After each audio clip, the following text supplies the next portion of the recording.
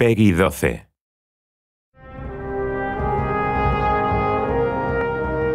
Enter a brave new world, policies and ideologies. Sid Meier's Civilization 5, Brave New World, will empower your cultural civilizations to become the envy of the world through challenging new gameplay and strategy. The cultural victory conditions have changed, alongside modifications to social policies and the new ideology system. Several social policy trees have been added or altered within the new gameplay systems in Brave New World. Two new branches include aesthetics, with its culture-focused policies, as well as exploration, a new branch that focuses on maritime exploits and unlocks in the medieval age.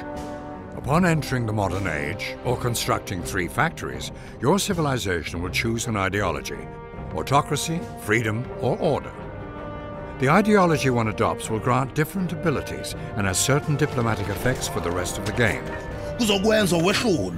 Each ideology has a unique wonder that can be constructed, and 3 increasingly powerful levels of tenets purchased with culture. The path to victory is perhaps one more turn away.